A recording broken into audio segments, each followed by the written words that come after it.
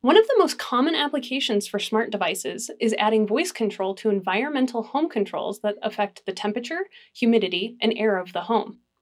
There are several basic device types for comfort and control interactions, including air purifiers, fans, radiators, thermostats, and more. Depending on the specific features and controls available on the device you're building, these are some of the recommended device traits you should implement. Comfort and control devices have important latency and reliability metrics to hit in order to pass certification. You can monitor these metrics through the Google Home Analytics dashboards to ensure your devices are functioning properly.